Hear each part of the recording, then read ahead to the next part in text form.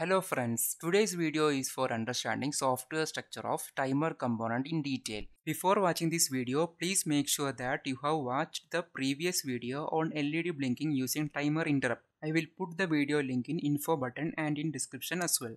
I will be explaining only theory here and there won't be any demo. But if you can understand the concept which I am explaining today, it will be very useful in debugging any issues overcome in your program. And also, it will be making you enable to change your timer configuration easily. So let's start. In our last video, we have seen blinking LED using timer interrupt. There we have used basic timer, right? One feature of basic timer is that it just counts from 0 to a pre-programmed value. This pre-programmed value is stored in auto reload register, or we can call them ARR. Suppose if we set the ARR value as 5, then timer starts to count from 0 to 5 like 0, 1, 2, 3, 4, 5. Once it reaches 5, it is reset by itself and restart the operation, and it will trigger an event or interrupt. We can take an example here. Suppose if count clock is 1 MHz, thus the counter register will be incrementing every 1 microsecond, right? Suppose if we want to generate the timer interrupt at every 5 microsecond, thus time base required will be 5 microsecond. So how are we going to calculate the ARR value here? It is 5 microsecond divided by our counter time period, which is 1 microsecond. So we will get 5. Now we will see how timer will work in this case. Once timer starts, counter register will start to count up from 0. Every count will cost 1 microsecond. So let's start the timer. So now counter to 1 microsecond elapsed. Now 2 microsecond elapsed. Now 3 microsecond elapsed. 4 microsecond elapsed at counter value 4. 5 microsecond elapsed at counter value 5. Timer rolls back to 0. We got timer interrupt at 6 microsecond. Something fishy? Did we do anything wrong? Yes. Counter should rolls back to 0 when it reaches 4. Then we will get time base 5 microsecond as required. So we have one solution here. Always use 1 less than the calculated ARR value. In our last video, we have used same calculated ARR value and we couldn't notice the difference because it was for 0.5 second time base, which is quite higher time base compared to the counter clock time period. However, always do this practice of subtracting 1 less than the calculated value for better results. For our easiness, we can use this formula for ARR calculation, or you can prepare an Excel sheet and try out feasible values for ARR by adjusting prescaler value like this. We have already seen HAL library provided by STM, right? So actually HAL library is an interface application between our application code and the MCU peripheral. Most of the peripheral component is associated with a handle so that we can easily configure and access their parameters. For example, we can take timer handle. In our program, we are declaring this handle at the global section. STM6 is the handle name here. So if we go inside the handle data type, we can see several member variables. This set of variables will differ for each peripheral. But first two variables, typedef and initTypedef, will be almost similar across all peripheral handles.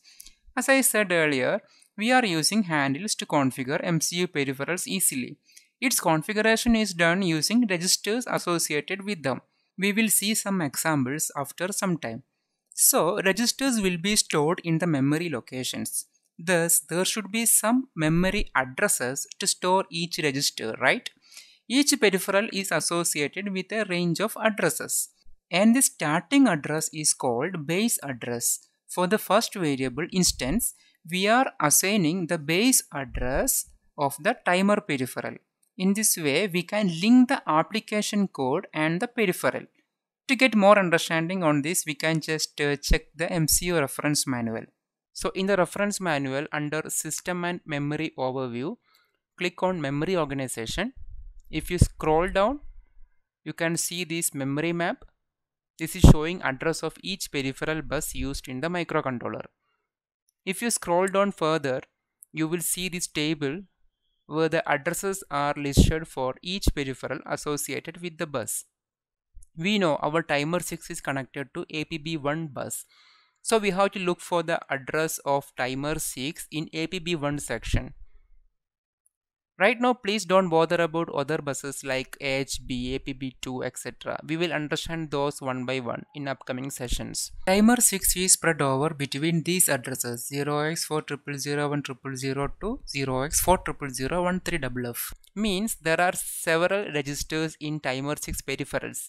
So each register will be allocated addresses in this range. Just for an example, I can show you registers associated with timer 6. So you can just click here. So you will see that this time X CR1, and here X denotes 6 because we are using timer 6. So it is a 32-bit register. This register is stored in the first address location. So here offset address is 0x00. Next register time X CR2, it is stored in the next immediate location. So since time X CR1 consumed 32-bit or 4 bytes, time X CR2 will be located at 0x04.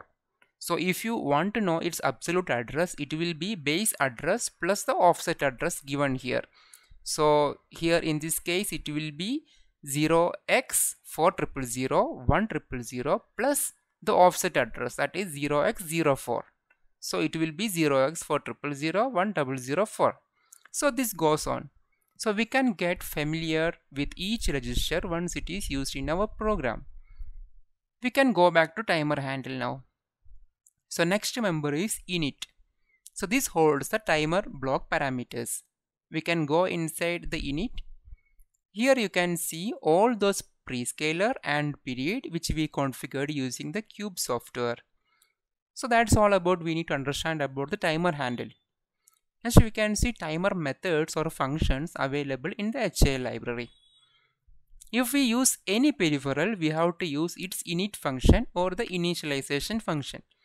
So for that we can go to main function. So timer 6 init, we can go inside this function. You can see values which we have configured using Cube software. So instance is timer 6 and prescaler we have given us 700. Then we have got this period.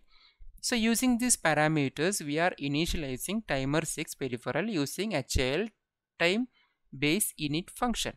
So if there is anything wrong in the parameters, it will trigger an error and it will drive the program to the error handler, which we can define in our application code like this. Basically, this initialization process is setting the required registers of the timer peripheral.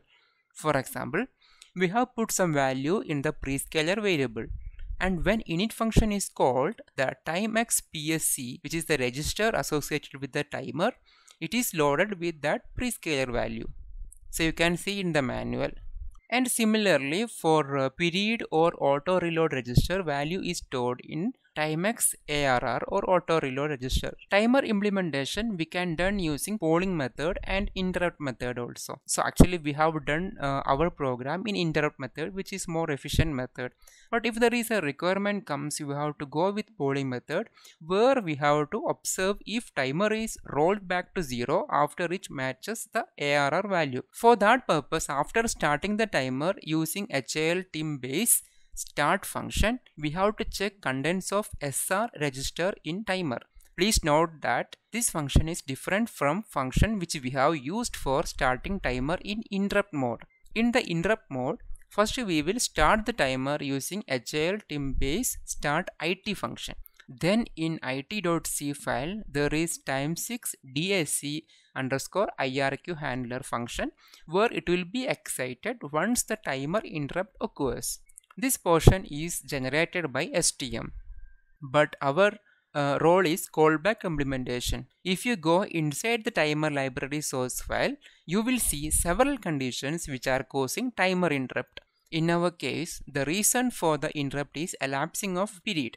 So we will go with this callback HAL time period elapsed callback. So we implemented this callback with suitable actions in our application code.